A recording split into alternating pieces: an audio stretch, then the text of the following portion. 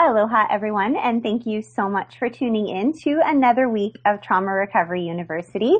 I am your host, Athena Moberg, and with us, of course, is your incredible co-host, Bobby Parrish. Welcome, welcome. If this is your first time joining us, you're new to our broadcast, I'm Athena Moberg, this is Bobby Parrish, and we show up here every single week and we answer your questions on the topic of childhood sexual abuse or any type of child abuse and different topics having to do with the recovery journey from child abuse. So every single week we show up and we have a different topic, and this week's topic is validation. The power of being validated, the power of validation.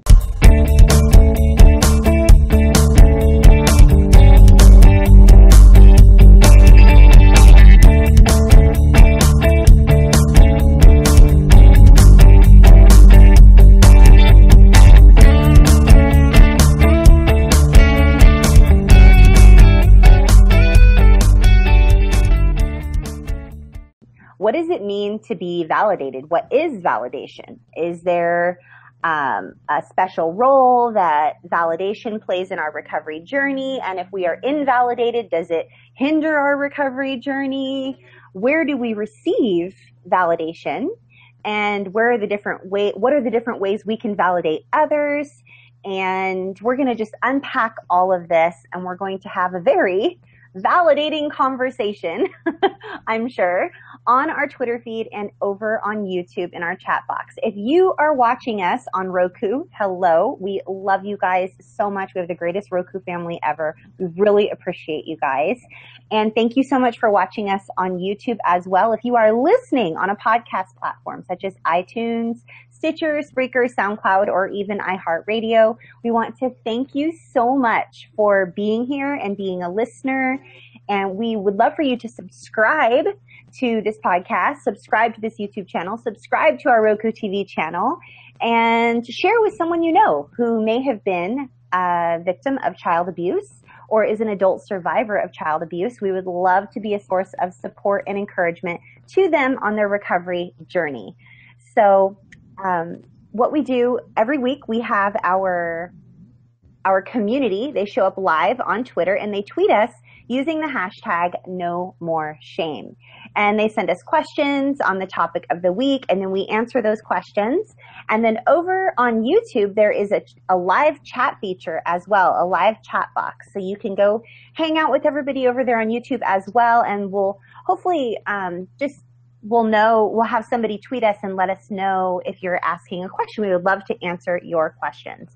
So if you're watching us on a replay, we are so happy you're here.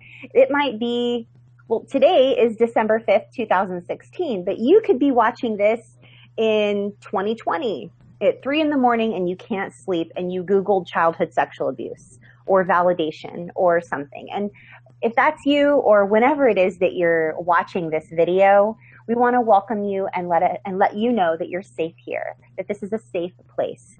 So we have support groups set up online. You can go over to the About section of our channel and find out how to get plugged in. But without further ado, I would love to hand this over to your incredible co-host, Bobby Parrish.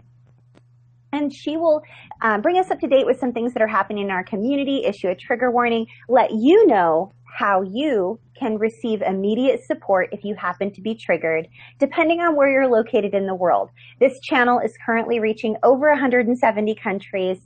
We're grateful for each and every one of you, and just thank you for being here. We are so honored, and we're glad you're receiving the resources. So if you are watching on a replay, you can, and you would like to just fast forward, and you don't want to sit through the Q&A portion and chat where everybody's asking questions, you can go down in the description section of this video just before you get to the comments, and you can click on the little button that says if you're watching a replay, and you can go ahead and fast forward if that's what you would like to do. I say that tentatively only because sometimes when other people ask a question, it is your question that you were going to ask, and you get the answer to that question, and it can really give you an aha moment or a light bulb moment and really push you further in your recovery journey. So do so if you need to, if time is of the essence. Otherwise, please hang out with us and please show up here every single Monday. You're welcome to join us, 6 p.m. Pacific, 9 p.m. Eastern. But I will go ahead and hand this over to Bobby. And I thank you again so much for being here with us. Take it away, Bobby. Hi, everybody. I want to issue, first off, before anything else goes on, a trigger warning. Because tonight's broadcast, as all of our broadcasts, deals with childhood abuse and sometimes specifically with childhood sexual abuse. So we want to let you know to take excellent care of yourself while you're watching this video. Practice good self-care strategies and set some boundaries so that if you recognize that you're getting upset and you're getting triggered, you go ahead and shut the video down and walk away. It'll either be here, if you're here live, it'll get uploaded to YouTube. You can watch it there. Or if you're already watching a replay, you can come back at any time and pick up where you left off. We want this video to be something that encourages you and provides you with the information you need for your trauma recovery, not something that upsets you and triggers you. If you are in crisis now or you need help urgently, we'd ask that you reach out to our friends at RAIN if you're in the U.S. or Canada. RAIN is the Rape, Abuse, Incest National Network. Their number is 1-800-656-HOPE, H-O-P-E. You can also reach them 24/7, 365 on their crisis chat feature on their website, and that is rain.org. So RAINN.org. If you're in the UK, you can reach out to the Samaritans, and they have a wide variety of ways you can get in contact with them, including being able to drop into a local office. If you want to find out more, you can go to their website at samaritans.org. If you need help and want to use their hotline, that number is 116-123. You can also text them for help at 07725 909090. And finally, you can email them at jo@samaritans.org. If you're in Australia, you can reach your crisis hotline, and that number is 131114. Yes, I finally got them all. Yay! Had to double check though, didn't quite trust myself. It's only been a year. Okay, so tonight we're talking about validation. If you were here last week, you're going to go, hey, wait a minute. I recognize that topic. And yes, because last week while we were talking about accepting the reality of our abuse, we talked about the step of receiving validation. It's one of the first steps in the process of accepting the reality of our abuse. So I encourage you to go back and take a look at that tape if you haven't already. But tonight we're going to pull out the piece of validation and look at it section by section, step by step, letter by letter, for a couple of reasons. And one, because it is such a critical piece in the recovery process. I think it's so important that each one of us actively seeks sources of validation in our life and in our recovery. And second, I think it's important for all of us to know how to give validation to others. And we didn't talk about that last week. So tonight we're going to talk about not only how to get the validation you need, but how to give the validation that other survivors might need. I work with so many survivors, and so often they feel like there's not a lot of point in their lives, or they're not worth very much, or they don't contribute much to the world. And I tell each of them, as I would tell all of you, one of the best things that you can do to change that is to be of service to and support to other survivors. Okay? No one knows what a survivor is going through better than another survivor. No one can sit next to them and say, yeah, me too. I get it. I understand, like another survivor. And so if you want to see your voice really matter, if you want to see yourself have power in another person's life for good, if you want to make a difference, go out amongst the survivor community and listen and validate and encourage and support. Because as much as we all need that, we need to receive that, I honestly believe we also need to give that. Because when we give it, then that proves to us that yes, in fact, we're worthy. So let's talk tonight about not only what is validation and why do we need to receive it, but also how do we give it to others. And validation is simply the reassurance or the assurance that something that you believe happened did in fact happen. Okay? So it's kind of like the weird opposite of gaslighting, you know, because gaslighting is trying to convince you that something that really did happen didn't happen. Whereas validation is here to say, yep, you're right. That happened. You're remembering it correctly. And everything that you thought that took place, took place. And why is that important for survivors? Because what happened to us was not only so horrific, but it was so baffling. You know, as human beings, we search for meaning. Everywhere we go, we're meaning. What does this mean? Why did this happen? What does this mean? And it's really hard to wrap your head around someone like a primary caregiver not only treating you so horribly, but betraying you so horribly. And so we question. And I think it's more the norm than not for survivors to question their memories and their thoughts of their childhood abuse.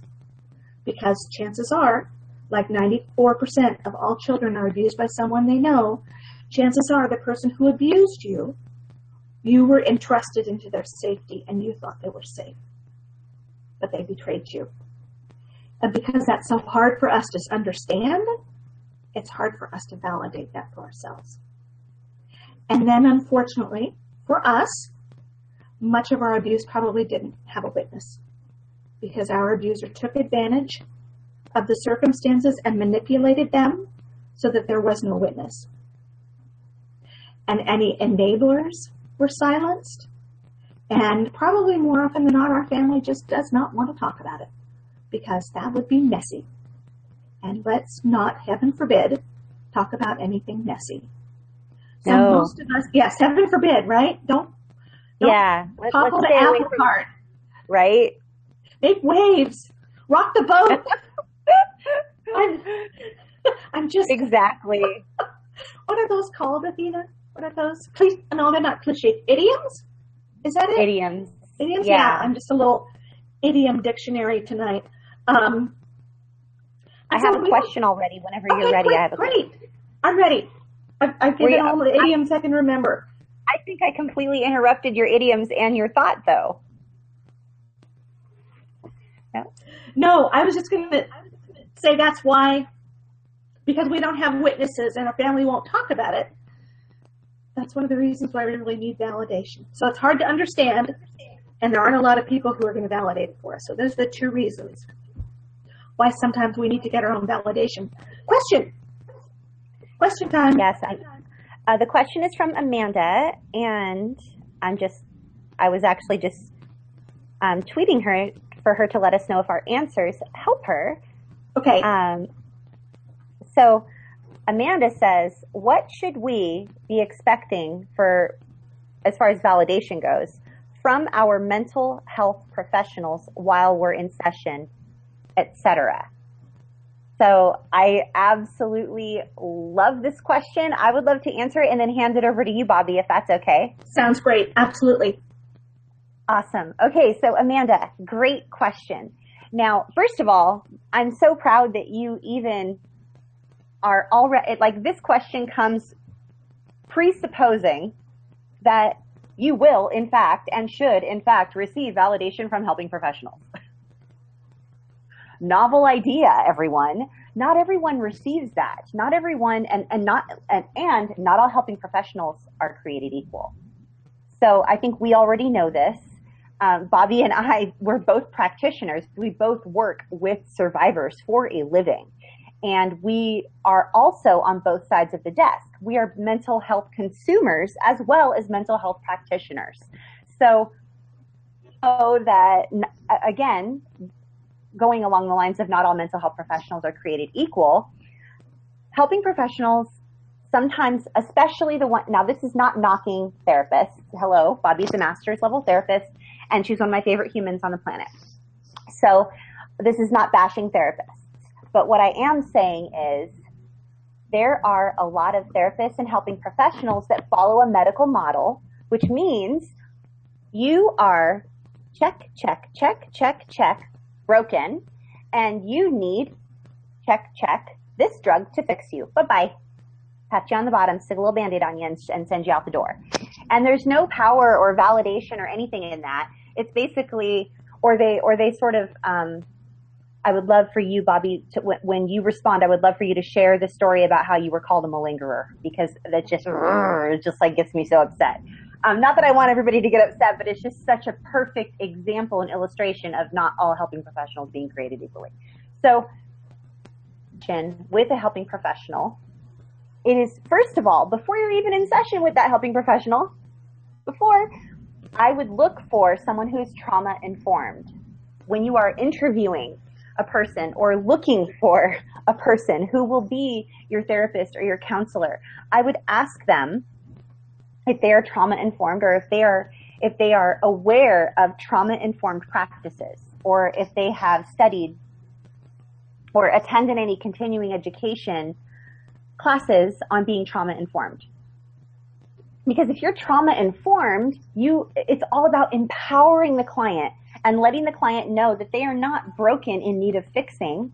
They are hurt in need of healing, and or to be a part of their support team, and you want to be on the same team with them and get all the help you can so that you can feel better and move on with your life and live an amazing life that you love.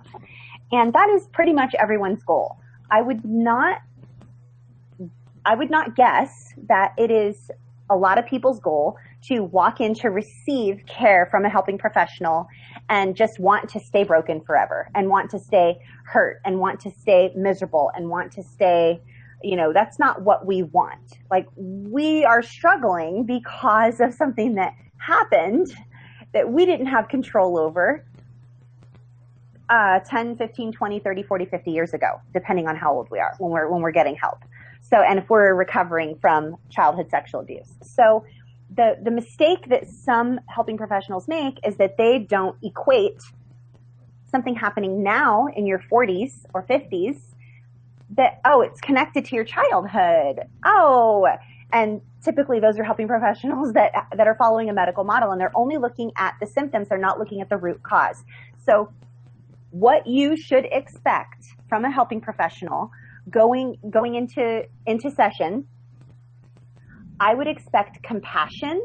I would expect them being fully present and giving you eye contact and not being distracted on their cell phone, and not giving you their full attention. I would expect them to be on time for your appointment. And I'm not talking like 1 minute, 2 minutes late, like that's human.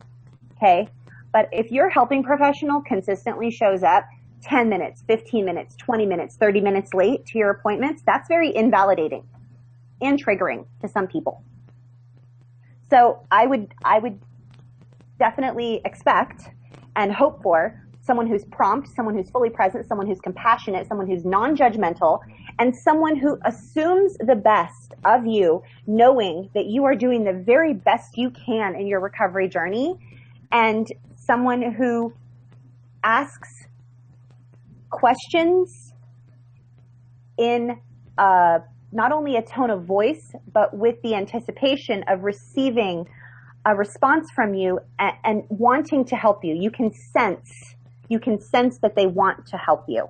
You deserve compassionate, validating support from a helping professional that is trauma informed. You deserve this. You deserve to have your feelings validated, your fears able to be expressed. You deserve to feel safe with your helping professional and not like they are going to, go and be talking about your business with other colleagues, unless, of course, you're going to be harming yourself or harming another person.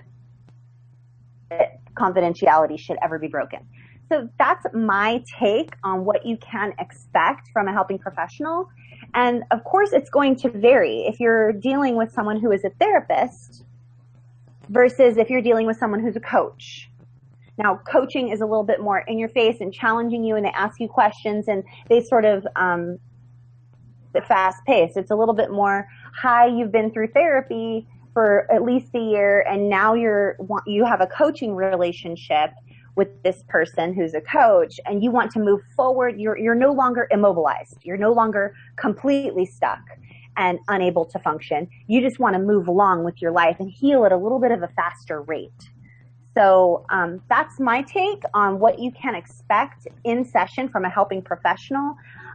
Always compassionate, always understanding, always non-judgmental, always coming from a place of you are the priority. They work for you, by the way. I'm talking to somebody right now. These people work for you. You pay their bills. You feed their cat. You pay their car payment. Okay? They work for you. You are allowed to request someone new. You are allowed to expect a certain amount of compassion and care and to feel safe. And if not, fire them and move on. Yes, I said fire them. I'm talking to somebody who is afraid to use their voice right now. You deserve compassionate, safe care, and they work for you.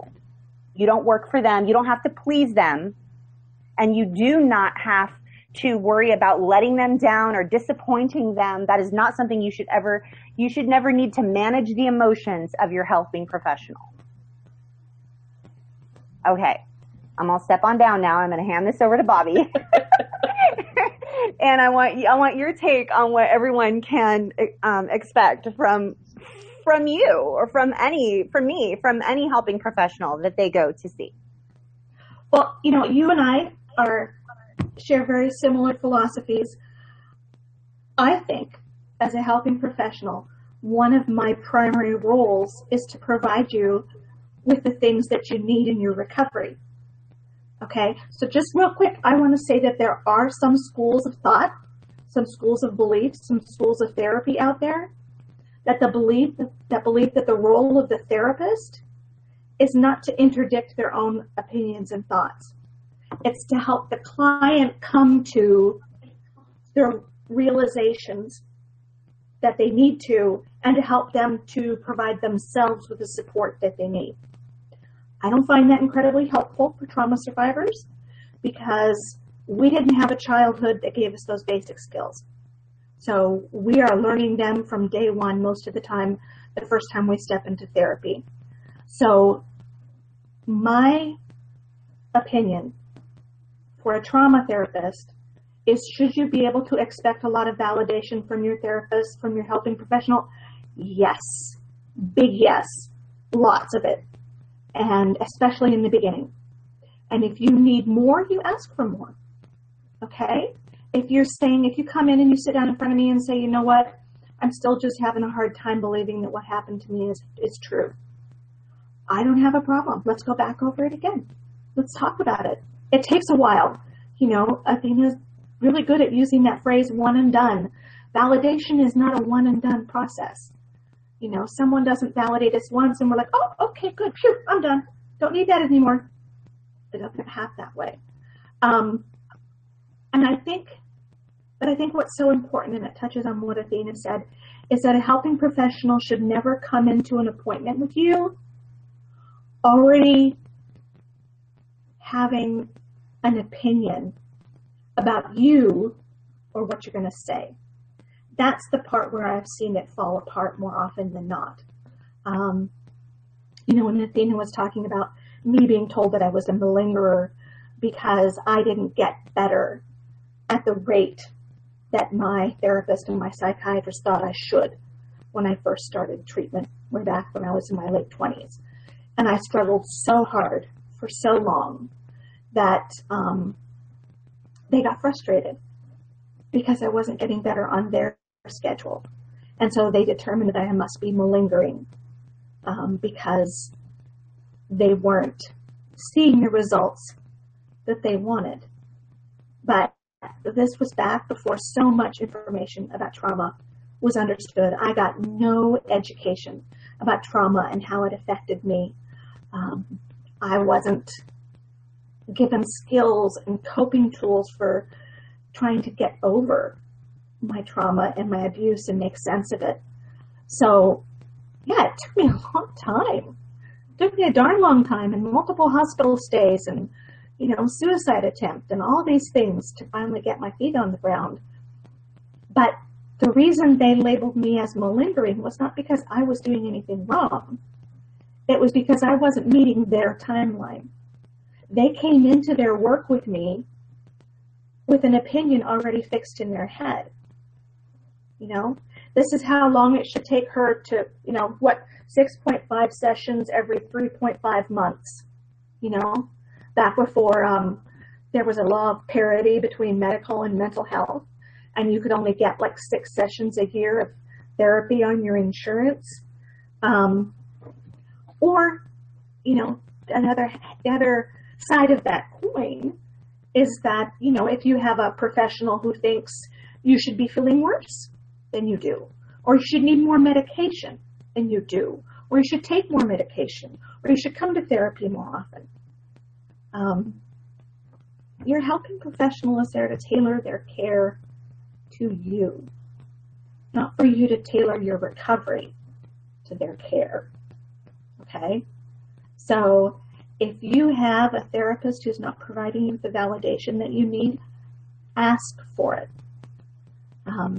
While Athena was answering, Joey asked the question, how do I get the validation that I need? I feel like I'm overwhelming people because I need more.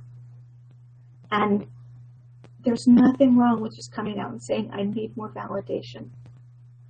And if someone, agrees to give it, then they've stepped up to the plate. And they've said, yeah, I'll meet you there. I'll do that for you. Whereas if we just go out and seek validation and we sometimes don't name what it is that we want, first of all, we're rarely going to get what we need. But sometimes that's safe because as survivors, we're not good at asking for what we need, and heaven forbid what we want, right? How dare we have a want, let alone a need? Because chances were high when we were a child, we got slapped down for having any needs.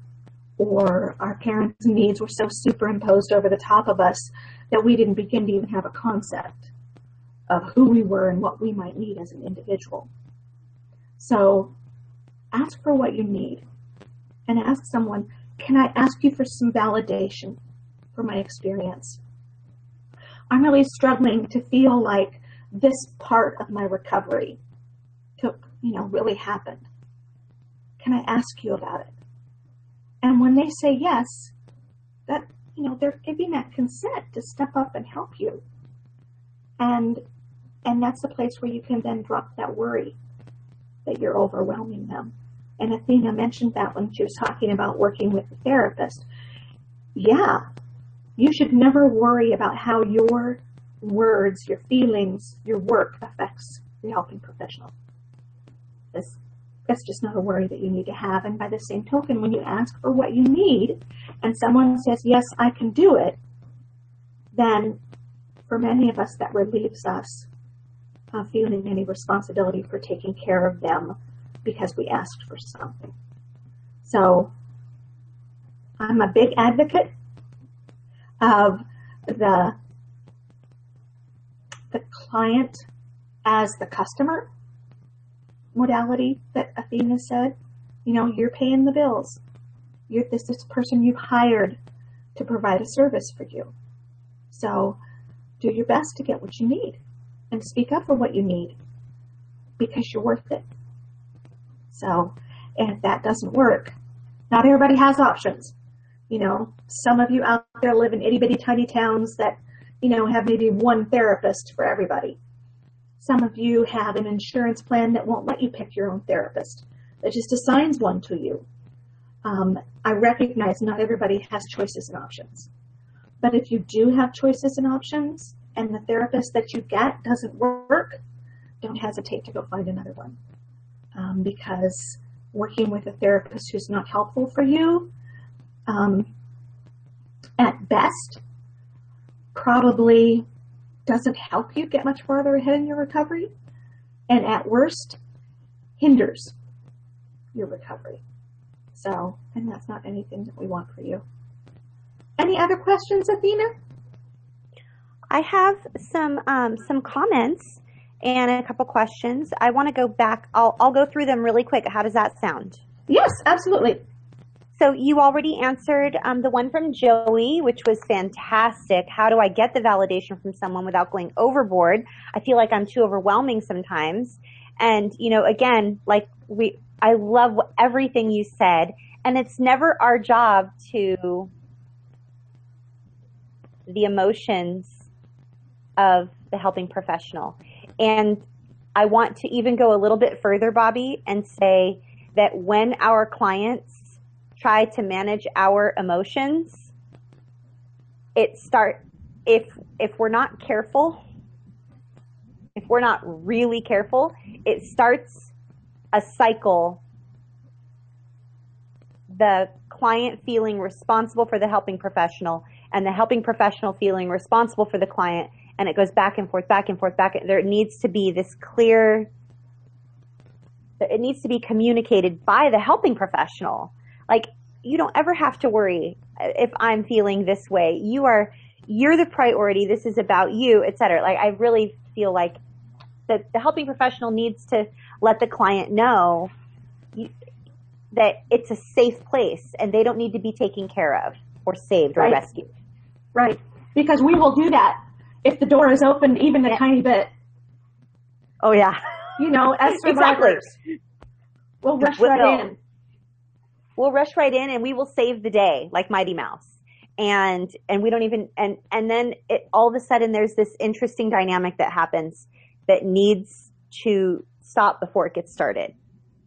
So definitely don't feel the need, if possible, like they work for you. It is so hard for us as survivors to approach anything as though we're in control or we're the ones. Like, yeah, like I'm owning this thing. I'm walking in, I'm paying for this service, and the service is going to be provided, and I'm going to walk out and everything is going to go great. Like, sometimes as survivors, that is a long shot. That isn't how things went. And so it's important to try to go into a therapeutic relationship knowing I have these expectations. It's really helpful to write out what it is you're looking for from a helping professional. If you are the type of person that needs verbal validation or written validation, like if you have correspondence with a helping professional, it is important for you to communicate your needs as clearly and succinctly as possible, being very clear what it is that you need. Like, I remember telling Bobby years ago, I think I need you to give me permission to feel this way. Like, just, we had a working relationship, working together as partners. And for some reason, I was in a place where I needed permission to feel a certain way. And she would say, I absolutely give you permission to feel that way. I would feel that way if I were you.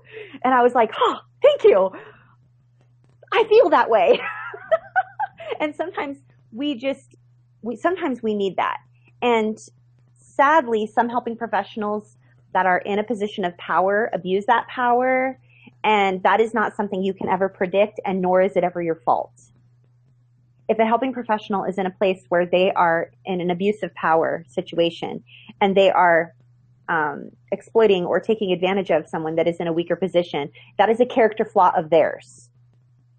Sometimes we, as the mental health consumer, needing help from a helping professional, needing validation from a mental health professional, and going into a situation and not receiving that validation, we automatically equate it to, well, if I can't even receive validation from a helping professional that is supposed to be a pro at this, as a pro, they're the expert at this, then maybe what I went through wasn't that bad. Maybe I've been making it all up. Maybe my feelings are not valid.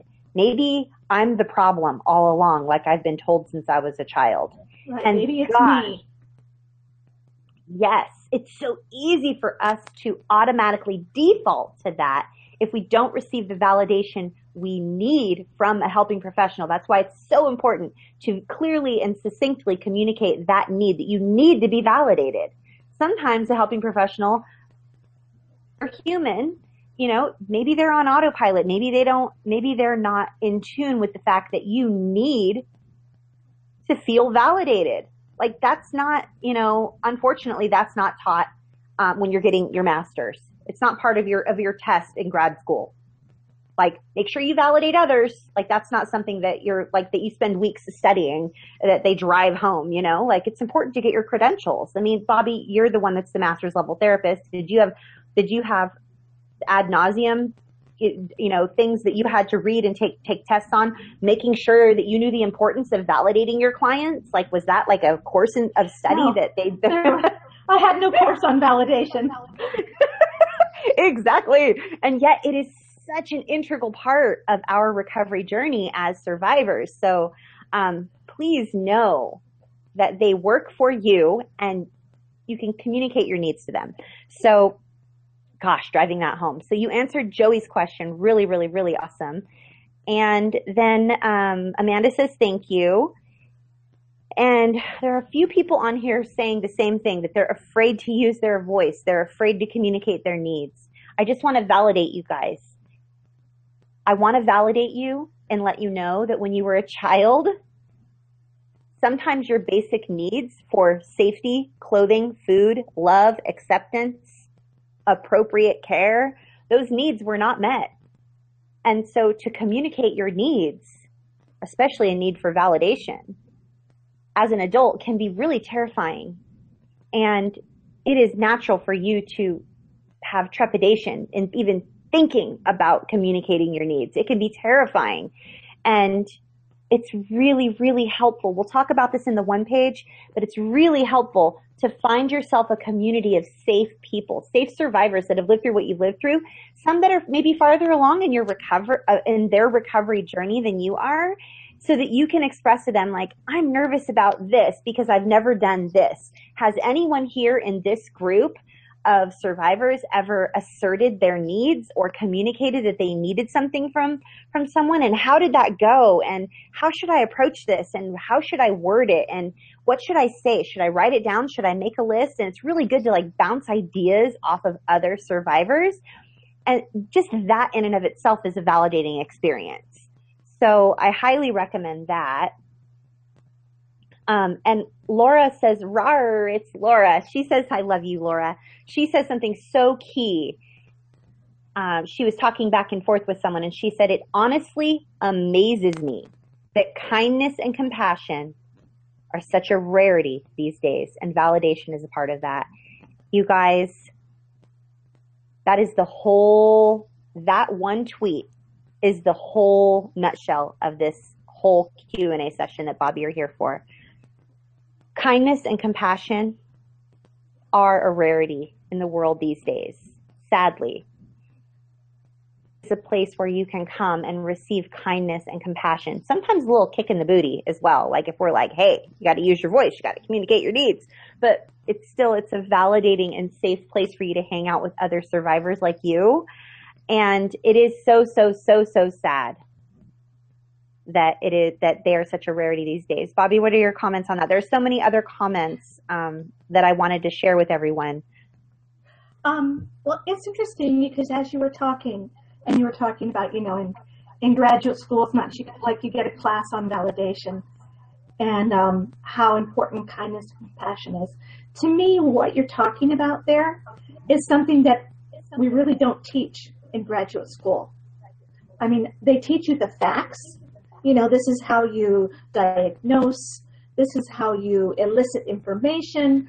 But what they don't teach you, and what you're saying is critical, which I personally believe is very critical, especially for trauma survivors, is the relationship element. Okay? We don't need just a helping professional who knows their stuff about trauma. It's very important, and I don't want to dismiss that. Very important. But we need someone who's able to establish a healthy, caring, therapeutic relationship with us. Yes, someone who's kind to us, who's compassionate, someone who validates our experience. That's a relationship skill. And you need someone, because therapy is the place where you're going to start to practice these new skills that you're learning, that you didn't get to learn when you were a child. Therapy is the place where you're going to learn how to love yourself. Therapy, coaching, working with your spiritual advisor, whoever you work with, that's the place where you're going to learn how to have a healthy relationship. So if this person doesn't have good relationship skills, they're not going to be a good therapist for you.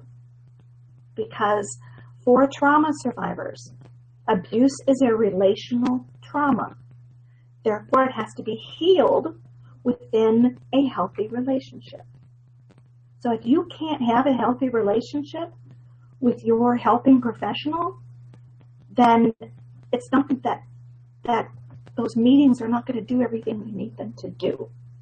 It's going to be like, needing a bucket of water and going down to, find that the stream trickle of water is only half an inch thick. You're not going to get everything you need from that. You need a stream, a waterfall, and you're not going to get it if all you're getting is little tiny trickle. So, look for the stream. What you're describing is someone who is emotionally unavailable. Yeah, but some of them say, and like I said before, some of them say, well, that's not my job. My job is to help you have a relationship with yourself. My job is to help you elicit the responses that you need. So they're in this tabula rasa environment. They're just a mirror reflecting back to you. They're not there to have a relationship with you. So, which is a cop-out, in my opinion. Well, it's not my philosophy, and I don't think it helps. And I don't think especially that it helps with trauma survivors. But there are multiple schools of thought that believe that that's the role of the therapist. That doesn't work for me. Yeah. And didn't work for me in my recovery, and I don't think that'll ever work for me in any aspect of my life. Yeah, but I think I'm with you. I think I would tend to agree with what you said, honestly. I mean, I don't understand how that can be helpful. Anyway, I guess I need to move on because there's no way I can even come to like a clear stream of thought that would even, I just don't see how. I understand that, like you said, there are multiple entities and theoretical schools behind the whole process. Yeah. Yes. That is, and then also I can't even, we will be here for 3 hours if I start talking. I'm not going to talk. So I'm just going to read the responses and questions that were given to us by our community. How's that? I just want to point out really quickly, Athena, that your response is very typical for a trauma survivor who's asked to be competent in that kind of a therapeutic environment. Your response is typical for a trauma survivor who says, but this therapy is no good for me. It's not helpful. I feel so invalidated. I feel like you're not even emotionally available. So, I want everyone to see that was such a perfect example of why that kind of a therapeutic relationship is not helpful for us as survivors. So if you have been given that as a therapeutic professional and you're not feeling like you're getting what you need, then there's nothing wrong with you. Just like there's nothing wrong with Athena saying that I don't see how that even works. Because, she can't even begin to grasp how that would be helpful to someone. I can do like form a sentence. Like I'm like, no, that's my point. Is that we've been assigned this therapist who does this particular theoretical model. We go in, we sit down, and they offer us that blank slate mirror back, and we're like, but wait, no, not helpful, but we're the ones who are deemed to be a bad client. Time out. No, don't go there. And they're just doing their job, right? They're doing the job that they've been called to do, and they're doing it the way that they've been taught. But again, not going to be helpful for trauma survivors, likely. So it's natural, is what you and I are basically saying, the same thing, and that is that it's natural if someone watching here has ever felt like no, like in therapy, if that's ever been you, or you walked away going, well, that was a gigantic waste of time. Like, you're not alone. Yes. Yes. And that is probably one of the most powerful things that someone has ever said to me. And I want to say this to someone, and that is, there's nothing wrong with you. Yeah. There's nothing wrong with you. You are you, and you are where you're at right now because of what you've been through, and you're working through it. You've been through it, and you're working through it, and you're going to get there. You're going to get there, and it's just not going to be with maybe every helping professional that comes into your path. Right. So, and along those lines, I just want to share some of the comments that are being shared on the Twitter stream by our community. And that is, Matt says, when a therapist invalidates you, it can be so hard to regain that trust, even if the invalidation was unintentional.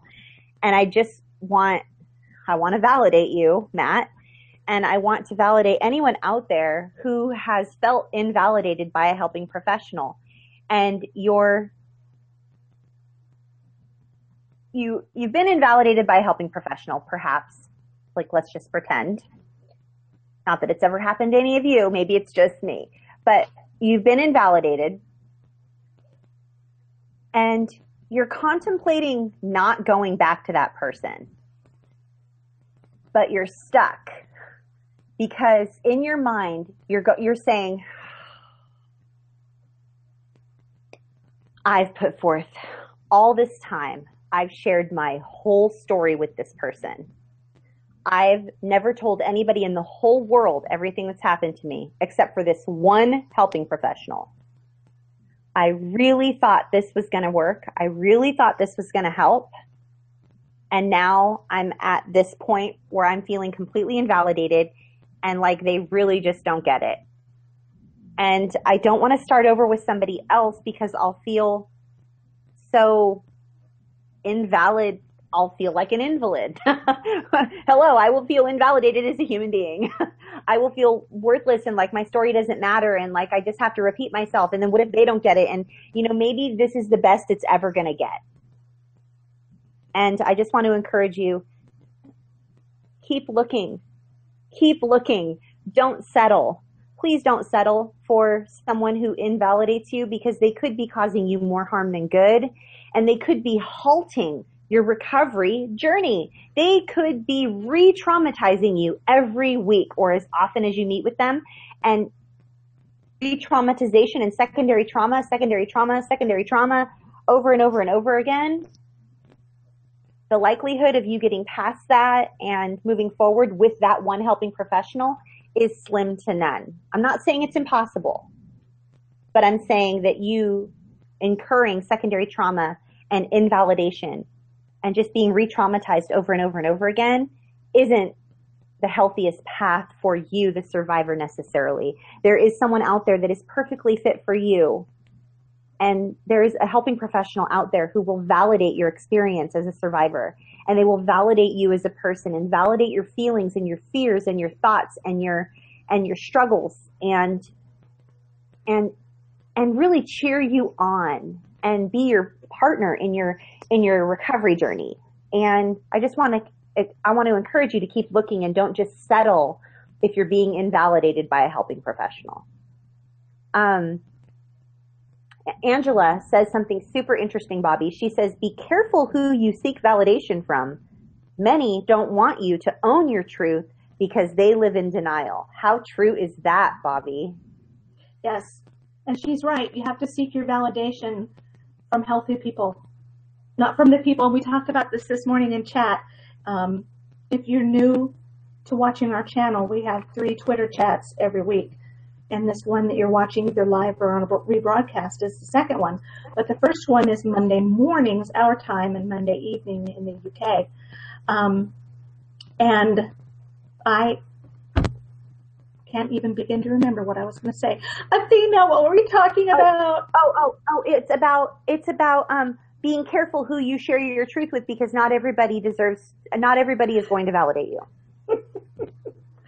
I can't remember what I was going to say, but somebody in chat this morning. Angela says, be careful who you seek validation from. Many don't want you to own your truth because they live in denial. Good grief, you guys. Okay. Don't ask for validation for people who have a vested interest in denying your truth. And that means often family, enablers. Sometimes it's people you're in a relationship with who are giving you the, oh, get over it. I'm so tired of this. Why can't you just let it go? Seek validation from people who are healthy and who understand your process, not from people who want you to kick your trauma to the curb without resolving it. So, yeah, someone who says that you should just be over it, or if someone says, gosh, you're an adult now and that happened when you were a child, in this family, we forgive one another and we move on. And that's what you need to do. You need to forgive and move on. Okay, I'm telling you, that is not a safe environment. No. Anyone who tells you what you should be doing and what you need to do and you need to do it now in their timeline, that person's not a safe person. A safe person will allow you the space necessary. They will hold a safe space for you. Like I'm holding this space right here, this little space in my arms right here. I'm holding this safe space. Whenever you're ready to come and to heal and to share what it is that you've gone through. And I will hold this safe space for you. Or I will hold this safe space here for you. This is a safe space right here. This is a safe space. You can come, you can heal, you can share what it is that you've gone through. I'll hold this safe space for you in your own time. I want you to heal and do all you need to heal in your own time. There's no rushing. You don't have to do it on my timeline. You do it on your timeline because everyone has a different timeline. That is safe. Someone saying what you should do and how you should do it and when you should do it. Lickety split, hurry up. That's not safe. Dawn would like for us to really express to everyone how horrible and horrific the term malingerer is, and how awful it is to call someone a malingerer.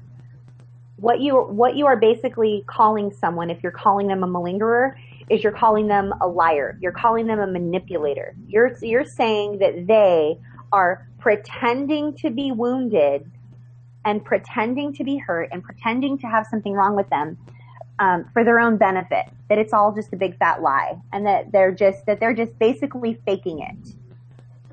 And that is a horrible thing to say to anyone that has been through trauma. It is just as invalidating and harmful as asking a rape survivor, well, what were you wearing? Well, why were you walking down that dark street? Well, why did you have a beer? Well, why did you go out with those friends if you didn't even know them? Well, why didn't you talk sooner? Why didn't you report it to the police? Why, the whole hashtag rape culture, the victim blaming. My computer's acting really crazy. I just want to make sure that, so it's just as bad. Anyone calling you a malingerer is just as bad, if not worse than blaming someone for their own abuse and basically saying it's because of what they were wearing. It's because of the people they went out with. It's because of the street they were walking down. It's invalidating their entire experience, and it's wrong. Well, and worse, wouldn't you agree, Bob? Yeah, is that's a label within the mental and medical health field that if that label is associated with your name, it will dog you, and other professionals will jump to automatic assumptions about you before they perhaps even have an initial appointment with you. And it's like you have a big malinger tattoo on the front of your forehead. That's never a good thing. And unfortunately, as trauma survivors who sometimes have things like very treatment-resistant depression, we don't get better on other people's timetables. And that's where the risk of that label comes in. And it's awful. And like Athena said, it's horribly invalidating. And all it does is reinforce what we learned as a child, which is that we are bad, and everything that's happened to us is our fault, and we deserve it. And that is the exact opposite of what we need.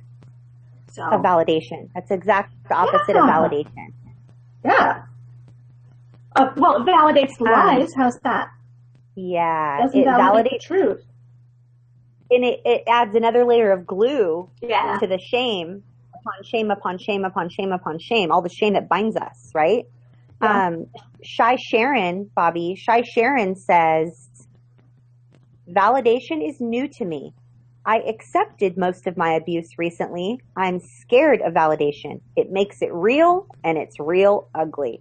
We're not telling you that validation is always like a awesome, wonderful, delicious little feeling that you just want to gobble up and just enjoy. Like, it's not always like what Sharon is saying. She brings up a good point, and that is that when somebody validates what it is that's happened to you,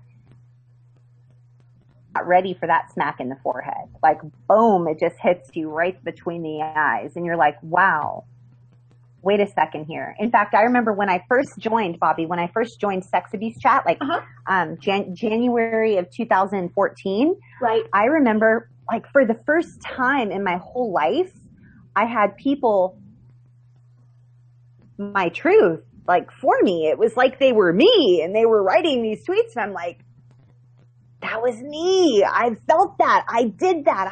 That was me.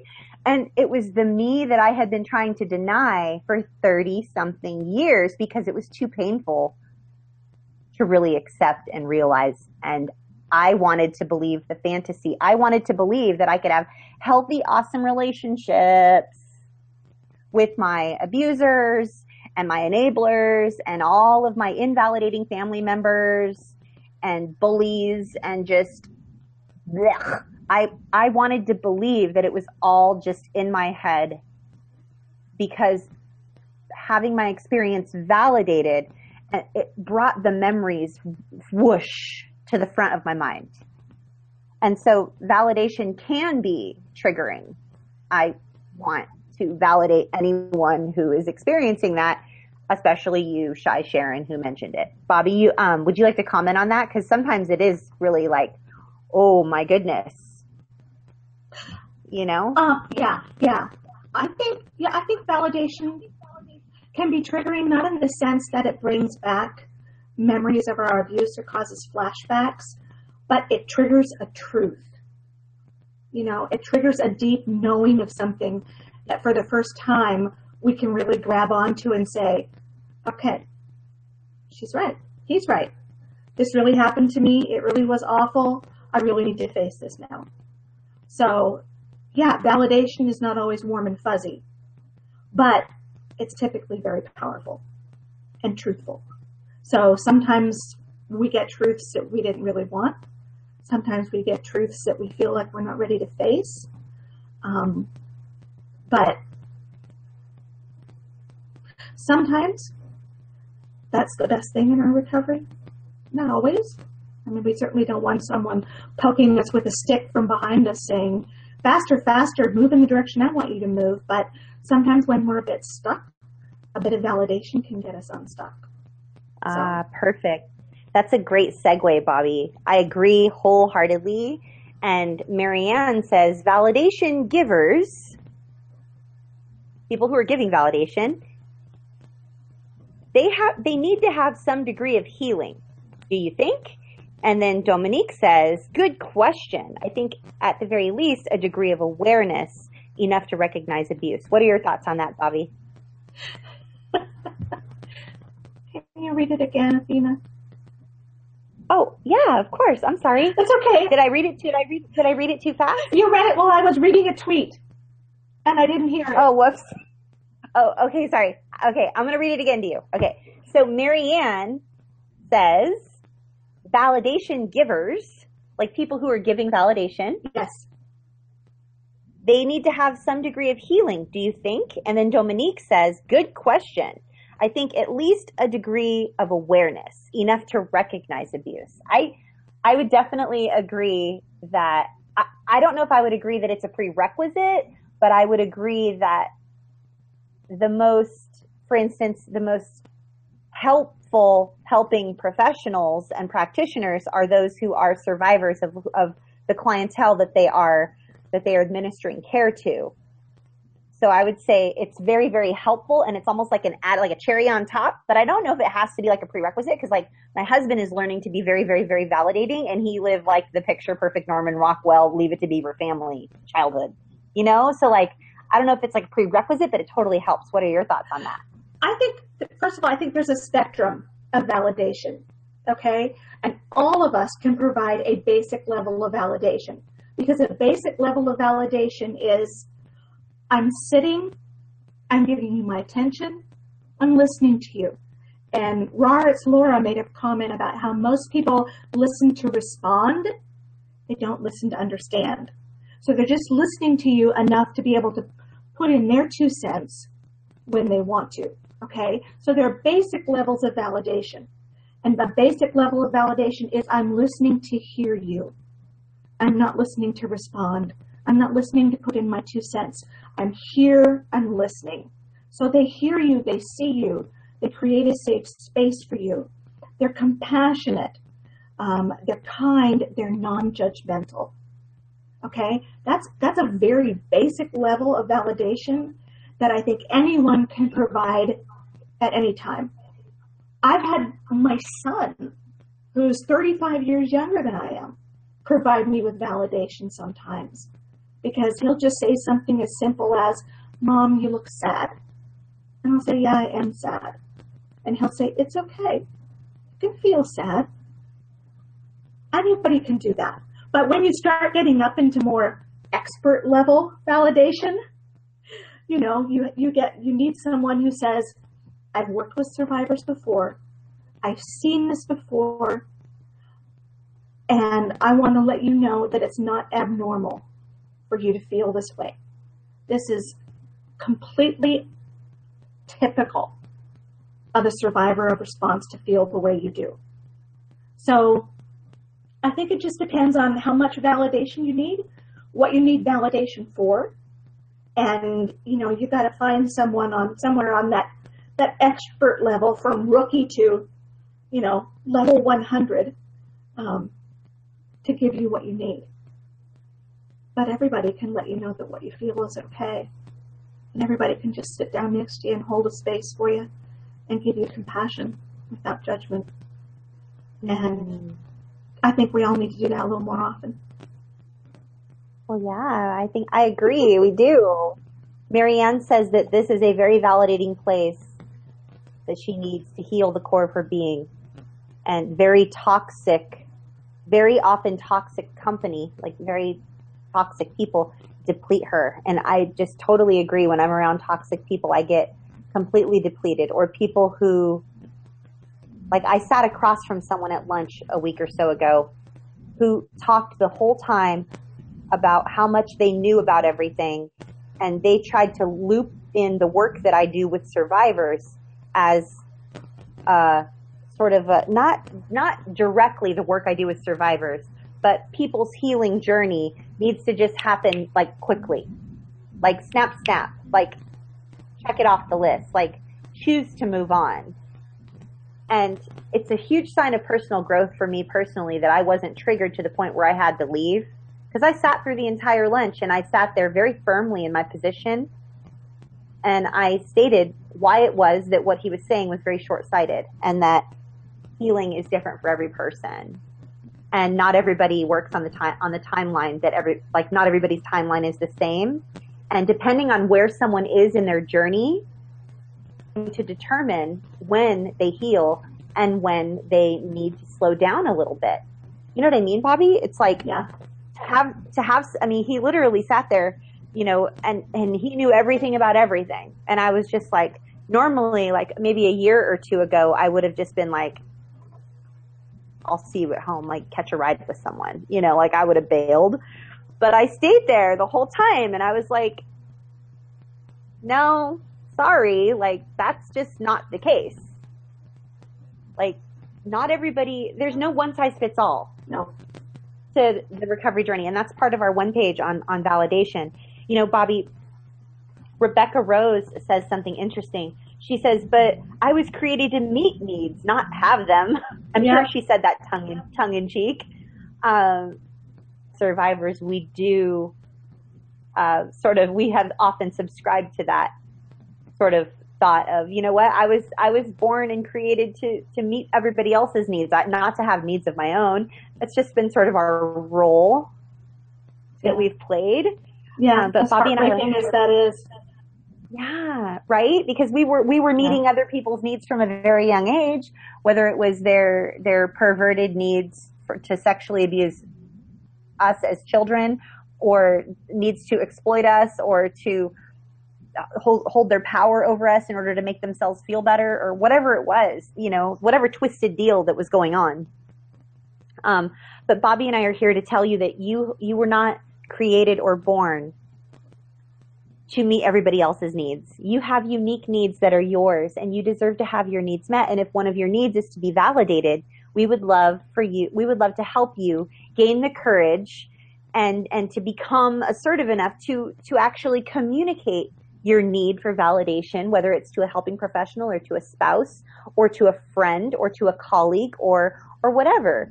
And we're so proud of the hard work you're doing in your recovery journey. Like, we're just so proud of you because you're here.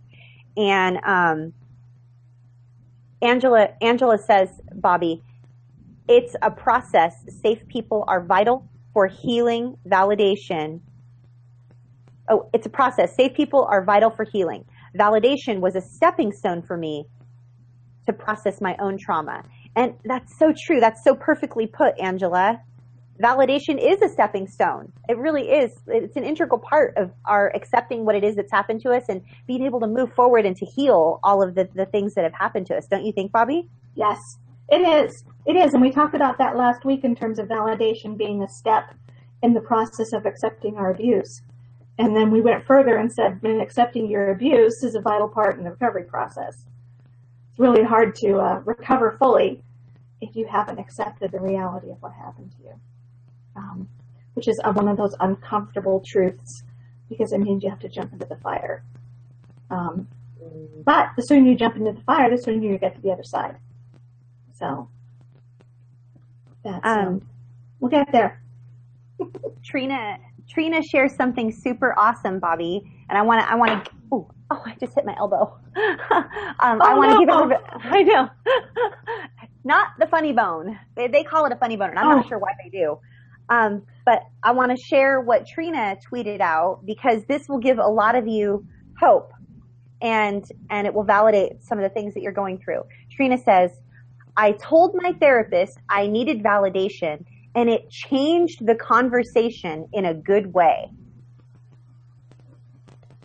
Doing confetti. Woo! That's amazing. Like, Trina, that is like the home run of the conversation. Like, needing validation from a therapist and communicating that need, and then having the conversation change in a way that is favorable.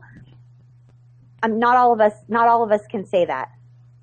Yeah, and my hope in some of this work that we do, in these videos that we do, we give you the language that you need in order to ask for what you need. You know, some of the things, like, I never would have known to have asked for validation from my therapist when I was knee-deep in therapy, because I didn't understand that word, I didn't understand that concept. You know, and one of the reasons that Athena and I show up every week is to give everyone else the education that we wished we had had. And so we truly believe if you have the names for the terms, if you have the steps, some options in front of you that you can take, that your recovery is going to be smoother because you're going to be able to seek out what you want and ask for what you need. And that's very powerful for survivors because, all our power got taken away from us. And the last thing that we want to do is, walk into some therapy setting and have someone take your power away and say, I know what you need. Here, sit down. I'll fix you. No. Yeah, you're not a car, and we are not the mechanic. No. I want to mention something, and perhaps we can tag this on another broadcast. Maggie, if you're watching, maybe do some research on this in a couple weeks. Dominique wants us to perhaps talk about and do a Q&A on the difference between Munchausen versus trauma responses. So much worry about seeming needy. Now, spend the next 3 hours talking about Munchausen and Munchausen by proxy and never ever even get through like what the heck it is. And so I wanted to mention this so that it would be mentioned and so that Maggie, our research intern, can do some research on it and we can schedule it out after assertiveness and spouses and some of the other topics that we have. But do you agree, Bobby? That's kind of that could be a rabbit hole that would be like it would take a while. So yes. Yeah. Okay. I'm trying to find everybody's comments here. My therapist is validating and tells me she looks forward to seeing me, but I have a hard time believing that. Grace, you are not alone. Sometimes as survivors, when we hear people say something nice to us, we think that they're just saying it to be nice and they must want something from us, but that's part of our grooming. That's part of our grooming, Grace. But the good thing about that is that that's a learned skill. It is. You can learn that. That's not one of those skills that either you have to be born with it or you're out of luck. You can learn that. Just like you unlearned it. Not consciously, but, I think something that's important for us to realize is just the plain old bare bones behavior conditioning. Okay, that's what everybody heard of that Pavlov's dog, how he rang the bell and taught the dog that food was coming, so the dog would salivate. And so then every time he rang the bell, the dog would salivate whether he was getting food or not. So we came into this earth with a need for validation, a need for approval and affection from our parents. If we reached out for it and we got slapped down, after a while, we wouldn't ask for it anymore. And what that does is that is a negative reinforcement for that behavior. It does what's called extinguishing that behavior. We've extinguished it. It doesn't exist anymore because we weren't getting reinforced for it in a positive way. So it's gone. Now, you can do the opposite and bring that behavior back. So you ask for what you need and your therapist gives you what you need. That's validating. You ask for what you need, the therapist gives you what you need. It's validating. And you just keep doing that until that behavior of asking for what you need feels safe. So that negative reinforcement, that extinguishing of that behavior was exactly what happened in our childhood. When we wanted or needed something, when we voiced an opinion and we got slapped or beaten or verbally and emotionally punched, eventually we stopped asking because we knew it was just fruitless and dangerous. But now as adults, we can do the opposite. And we can be in a safe relationship with a helping professional who, when we do what we need to do, they give us positive reinforcement and they validate us. We do it again and they validate us. We do it again and we validate us. And pretty soon that behavior has been reconstructed in a healthy way. That's what I mean when I say that's a learned skill. It was extinguished out of you as a child, but you can learn it again now as an adult with some time and some practice. So I hope I explained that so it made sense. I believe you did. I wanted to share with you, Bobby. Lizzie says that she has cerebral palsy. and she was abused for it. And she has come to believe that if she didn't have cerebral palsy, the abuse would not have happened. Am I just sensitive? And I want to validate you, Lizzie, that cerebral palsy is something that's very real, and your feelings are valid the way you're feeling. But I want to gently and firmly share with you that the blame and the shame and the fault lies wholeheartedly and completely 100% on your abuser. It is not a physical ailment or a mental ailment or otherwise an ailment on our part that causes people to rape or abuse us. It is a character flaw on their part that causes them to rape or abuse us. And there are so many people in our community that have special needs. And while it may have made them an easier target, perhaps, and they were more easily exploited, it is not the fault of their ailment or their special need or them or anything to do with them. It wasn't because I wore green on a Wednesday. It wasn't because I was on crutches. It wasn't because I, those are viewed as someone who's predatory in nature will look for as many things as possible in order to use and exploit and abuse. Bobby, your comments on that? Absolutely. People will look for what they perceive to be vulnerabilities. And if they interpret your physical limitations as a vulnerability, they will sweep in and take advantage of that. But like Athena, I so want to validate your thoughts and your feelings about that it wasn't your fault and there's nothing wrong with you. You deserved better. You should have gotten better. You should have been treated differently. And I'm not sure, Lizzie, have you been here at chat before? I'm not sure do you think so, Athena? I think Lizzie's been here once before. I might be wrong, but I'm remembering her mentioning that she, maybe not. Okay. Well, I don't know, but Lizzie, if this is your first time, welcome.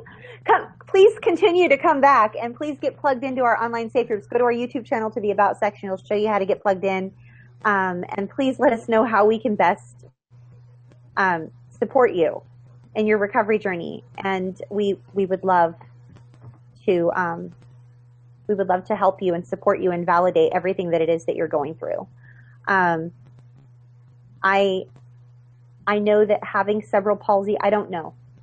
I can only imagine that having cerebral palsy is difficult in and of itself, but then to be abused on top of that and be recovering from abuse on top of that, it must be very overwhelming sometimes. And I just want you to have the support and the validation and the encouragement that you have always deserved. And so we would love to be that for you and with you if you would like to come back. We're so glad you're here. And Sarah, your sweetheart is here. I know. That means she's not sleeping, though. I wish you were sleeping, Sarah. Oh, my goodness gracious. I feel like I missed some other questions or comments, Bobby. Oh, I think you're okay. Do you want to move over to the web page? Yeah, and we can I think see if any pop up while we. Yeah. Doesn't look right. Okay, hang on just a minute. Talking to my. There we go. My slides. If only that was really a solution. Talk to the slides. You guys, I'm going to try to catch your questions. If I missed something, please feel free to tweet me again in case I missed it. If I missed something that you want answered, please tweet it out again if I missed it. Okay, so let's go through the one page. Again, these are over on our website, nomoreshameproject.com. There's a tab up at the top to the right that says downloadables. Click on that and you will see every one page that we have done since the dawning of Trauma Recovery University. And they are available to you. You print them all off. fold them, cut them, make them into paper airplanes, put them in a binder, whatever helps you. So I'm going to go through this, and I'm going to read this because some people are listening to us only on a podcast, or they want to get all of the information without having to read it themselves. And so sometimes we find that just kind of reading through is helpful. So the power of validation. Childhood abuse is an almost unbelievable horror for both victims and those who hear about it.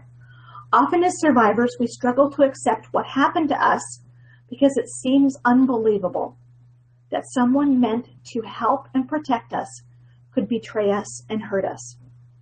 We are plagued by doubt and even second guess our experience. Struggling to fully accept the reality of our abuse is very common among survivors. When we have not yet fully accepted the reality of what happened to us, it is difficult to move forward in our recovery. One of the most powerful ways to accept what happened to us is to have our experience as a victim of abuse validated. Yet for many survivors, this is difficult to find. Most of us did not have any witness to our abuse, since child abuse often happens in isolation. Our abuser and their enablers often deny the crime they committed. There is so much stigma around childhood abuse that society seems to invalidate, minimize, and deny our experience at every turn. We are often left to find our own ways to validate our childhood abuse. So here are some tips and strategies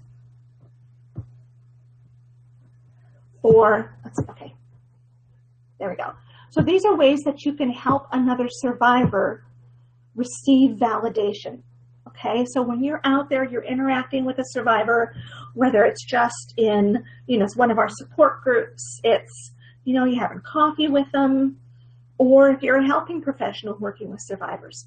These are some ways that you can help to validate their experience. And the first one is to educate yourself about trauma and abuse. Doing so lets you affirm a survivor's experience.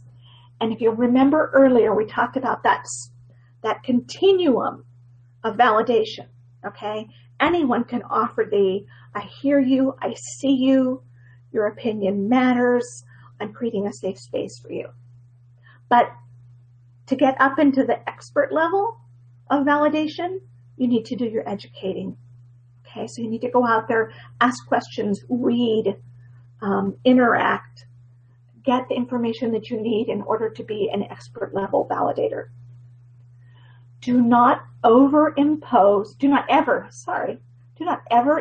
your expectations about recovery, either the timeline or the path, on the survivor.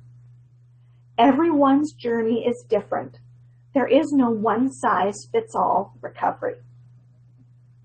Ask questions. If there's something you don't understand, ask. Assumptions are never a good thing in supporting a survivor. And I think this one gets on that stigma. There's that myth in mental health community that if you ask someone if they're thinking about killing themselves, that will somehow cause them to want to kill themselves. Yeah. The same one here, this doesn't apply. If you need a piece of information in order to help validate, ask for it. Asking for a detail about something 9 times out of 10 is not going to be traumatizing or triggering for a survivor. They would probably be so happy to provide you with the information that you need about their experience so that you can validate it. Listen non-judgmentally to a survivor without dismissing, minimizing, and judging their experience. Be there. If the survivor needs to be silent and just be, allow them to do this and let them know that you are there. This goes, that wonderful phrase, holding space for someone. Sometimes it's not about, validation is not about, someone needing you to sit and listen to them as they talk. Sometimes it's just about, I need someone near me. I need someone to create a safe space for me. I just need to be able to take a breath and know that everything is okay. So when we offer to do that, it can be just as helpful and as healing as listening and discussing. Be compassionate. When survivors feel invalidated, they can judge themselves very harshly. Let the survivor in your life know you do not think badly of them for all they have been through. Be patient. Sometimes survivors feel more validated each time they tell their story.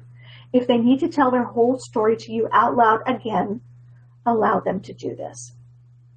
Be kind. Accept all of a survivor's emotions, not just the ones you feel are good and acceptable. Do not react negatively or limit a survivor's expression of feelings such as anger, unless they are harming themselves or someone else. I find that many people, not just survivors, learned as children that anger was not an okay feeling to either have or express. And yet the reality is that anger is a very valid part of our recovery. We have a right to be angry. Do we have a right to hurt ourselves or someone else when we're angry? No. But we have a right to be angry. And so we would ask that even if anger makes you feel uncomfortable, you allow the survivor to express it, or you help them find someone to whom they can be safe expressing those feelings of anger. Believe. Just saying the words, I believe you, can be so very validating and loving. Many survivors have never heard those words. And if you are a survivor, these are some ways that you can find validation. You can get it from professionals. Helping professionals such as therapists, physicians, clergies, coaches, and social workers can validate our experience when they confirm our symptoms, beliefs, and emotions are consistent with what they see other survivors experience. And that's especially helpful when we know that our helping professional is they themselves a survivor. Reading, educating ourselves about trauma. When we educate ourselves about abuse and the survivor experience, we see what we are expecting is not abnormal for survivors. I can't tell you how many books I've read where I went, oh, hey, wait, that's me. They're talking about me. It's talking about me. I go, oh, phew, okay. I thought I was the only one. Other survivors. Talking with other survivors of childhood abuse lets us know we are not alone in our experience and that we often feel and think the way they do. That others feel and think the way we do. When we see the common denominator in our abuse, we feel validation. Join a safe community with other survivors. You deserve to receive validation, acceptance, support, and encouragement. When you finally receive this, you will begin to heal and recover from your trauma at an exponential rate. There is strength in numbers. Choosing to be in safe community with others who have lived your pain will help you to feel stronger and less ashamed. We have free, organized, virtual, safe support communities where you can practice new skills and become adept at creating new healthy habits. Learn how to get plugged into free online safe support groups for survivors and click here. So if you were looking at a PDF, you could click there and that information would be there. We'll look at it in a slide here in a little bit. If you're new to our videos, we'll look at that. I think Athena, it's where if they're watching a video right now, it's down in the description part. Yes. What is down in the description part? I'm sorry. That's okay. How to join one of the support groups. Oh, it's in the About section of the YouTube channel. Okay. So if you are watching on Roku, I don't know if you can see go to the About section of our YouTube channel if you're on Roku, or just message us, nomoreshameproject@gmail.com. But But if you're on YouTube, just click right on the little word that says about, right by the video that you're watching, just on about, and then you'll be able to see super easy how to get plugged into a safe group.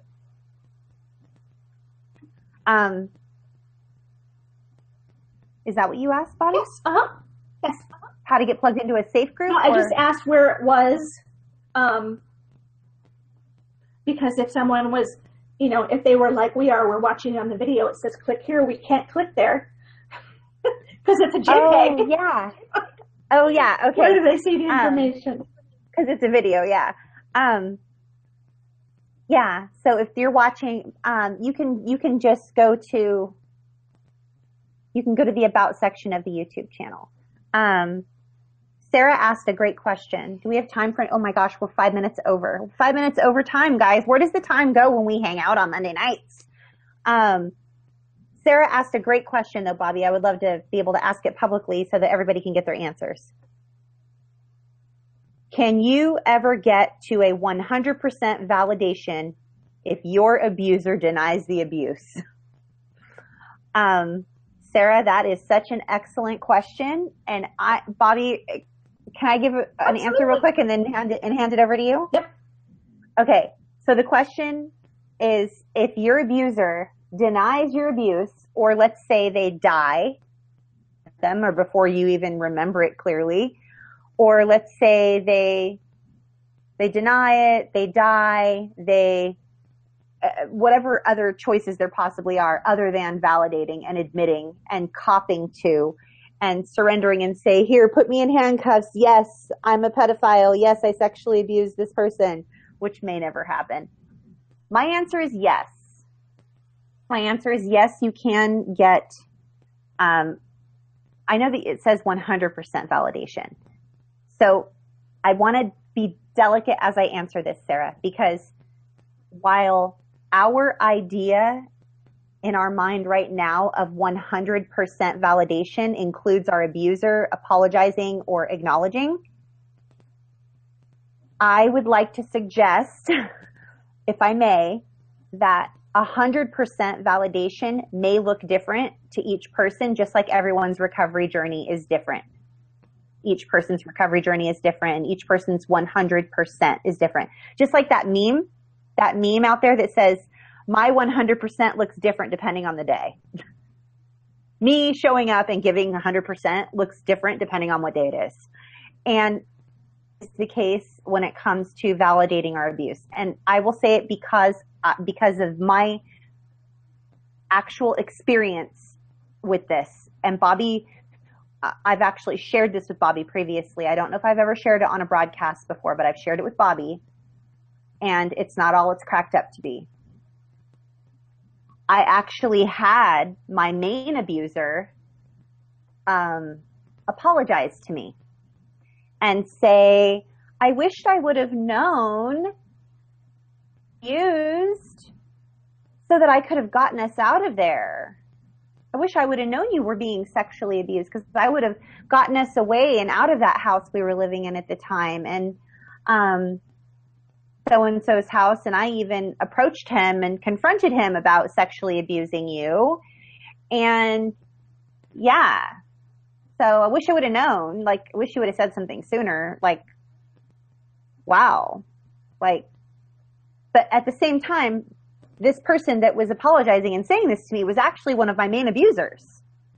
They weren't ever really acknowledging that, they acknowledged that I was abused and that the abuse did happen, but they didn't acknowledge, even though they said they were sorry that it happened and they wish they would have known, et cetera, they changed the subject 10 seconds later to something else, like talking about pizza or something. I'm like, no, whoa. I've waited 40 years for this conversation. Can you back up real quick and say what it is that you said a few seconds ago about how you're sorry? And it just wasn't what I thought it was going to be. It was an apology, but it wasn't anything. It was an acknowledgement. It was I'm sorry, but it was it was the words, but there was nothing behind the words. And then it was just swept under the rug, and it was as though we were, like, it was never brought up. Like, that's like a monumental conversation. And that's not how it went down. It just didn't. If that's 100% validation, then that freaking sucks. So 100% validation that I've received in my life from everything that I've been through and all the different layers and all the different crap from all the different people that I can't even count, received more than 100% validation from every single one of you guys.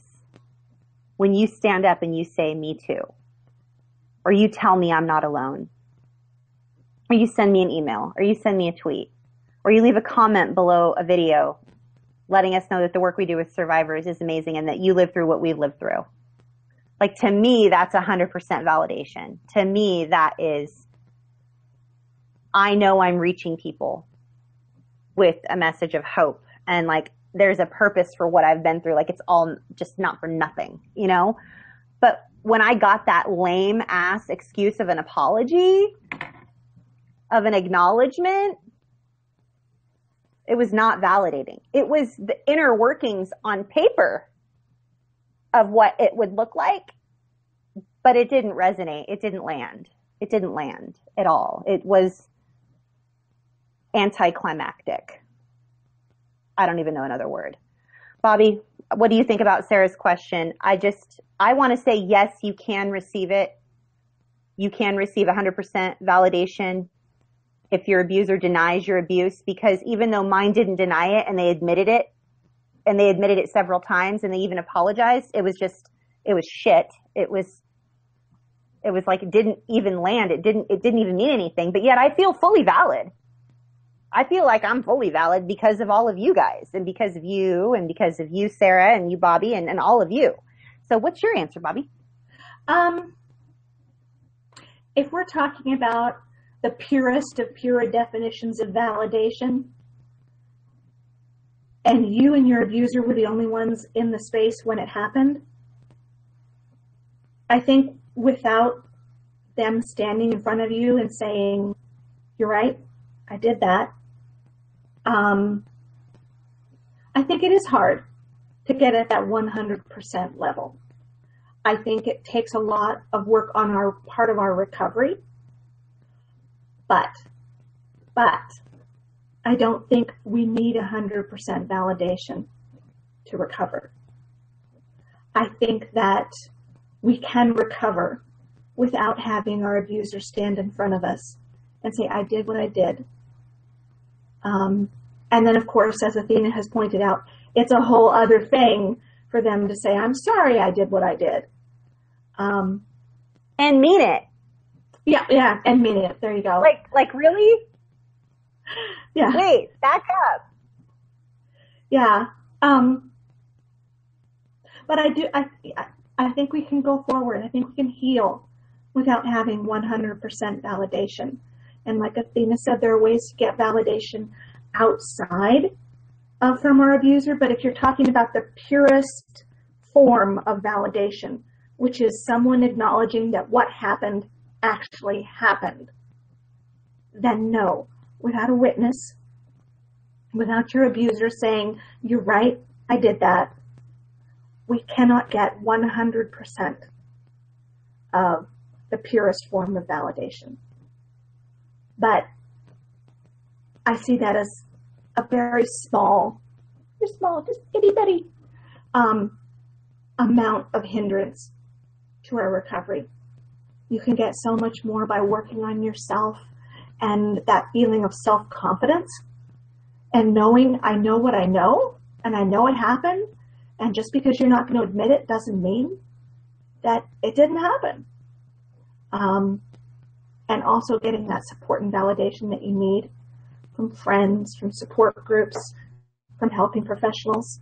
All of that can mean so much and can, counterbalance that, okay, so I didn't get 100% validation from my abuser, but I can get so much more on this side from other sources that, that part that we don't have 100% in seems so small compared and insignificant. And that's a good thing. Okay. Considering the fact that like receiving all of the inner workings of what should be validating is different than feeling validated.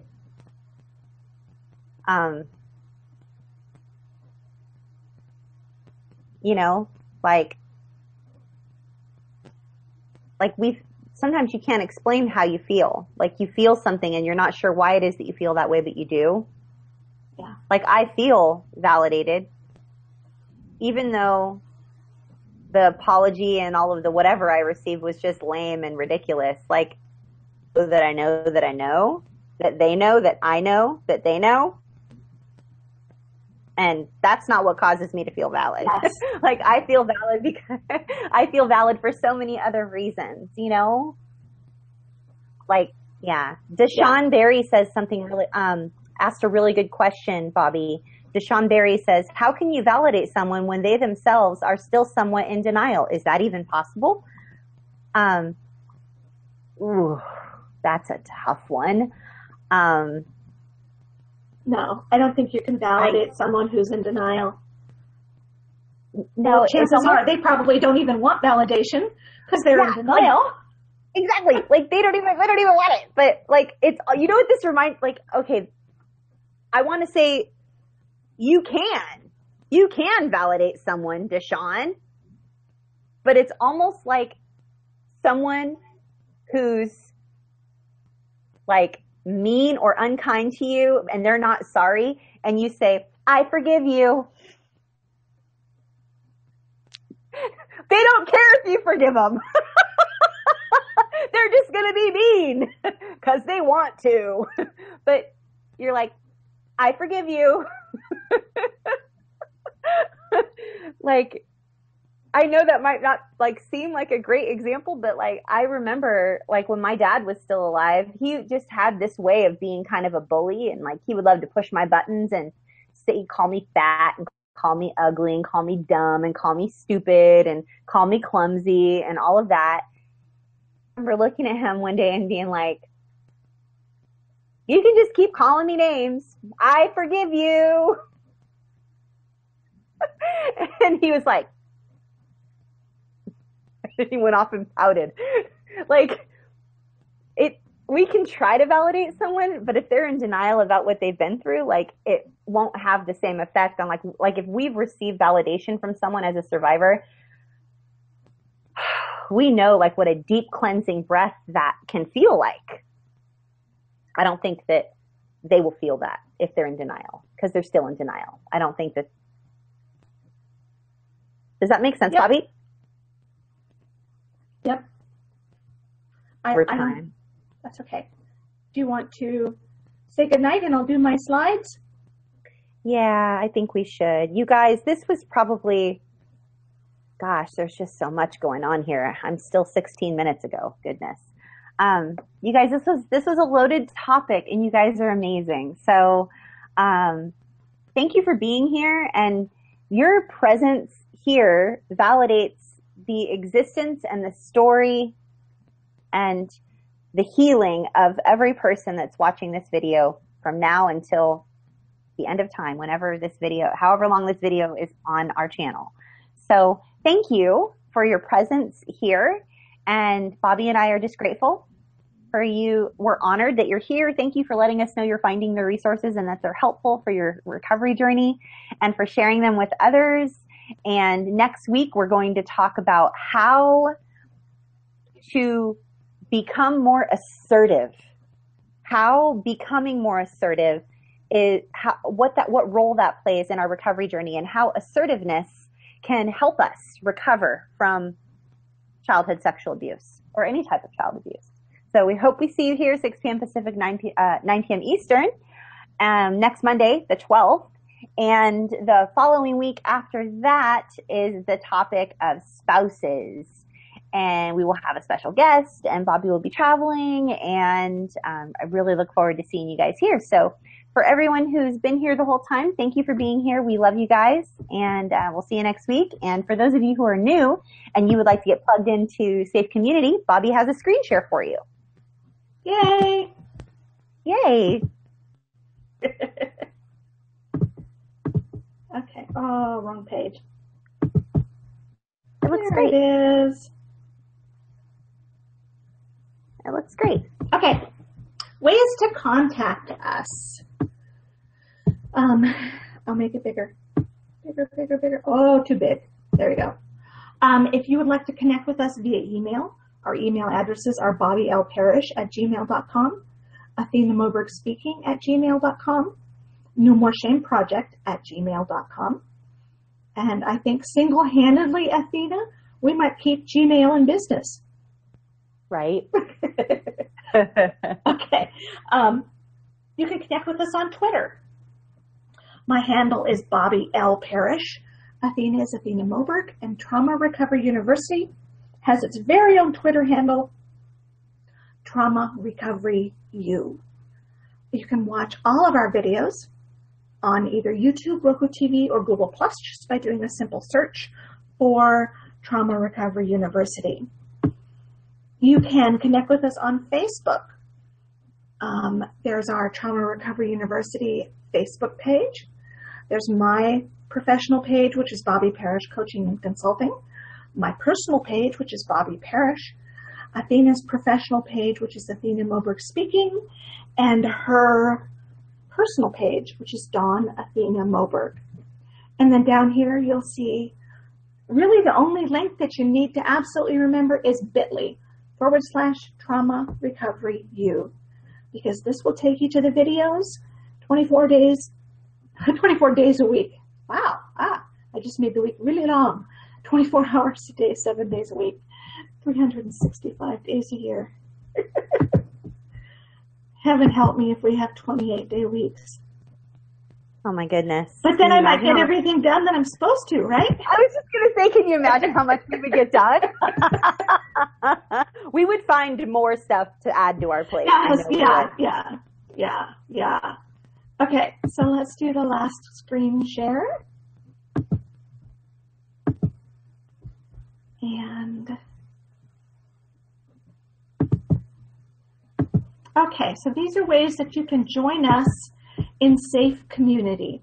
All of these ways are free, always will be, never will be a charge for them, and we welcome you to attend as many as you'd like, as often as you would like, or to miss them.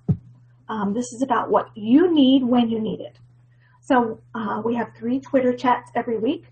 The first is on Monday at 10 a.m. Pacific, 6 p.m. Greenwich Mean Time in the UK. And the hashtag for that is CSAQT, which stands for Child Sexual Abuse Question Time. And then there is the second Twitter chat, which is, if you're with us live, the one you're listening to and participating in right now. It is an interactive video broadcast and Twitter chat. And it is held every Monday night at 6 p.m. Pacific, 9 Eastern, and Tuesdays at 2 o'clock in the morning in the UK. On Tuesday evening is the original sex abuse chat. That's the hashtag 6 p.m. Pacific, 9 Eastern, or Wednesdays at 2 o'clock in the morning. If you would like to join one of our support groups, they're on Facebook. They're all secret, so no one can know you're a member of them. No one can even do a search on Facebook and see that they exist. So in order to join them, we ask that you follow this 4-step process. And the first thing is to jump over to Facebook and like the Trauma Recovery University page. Then send friend requests to Athena and I. When one of us accepts that friend request, and one of us is going to get to you earlier than the other, we're in 2 different schedules, 2 different time zones.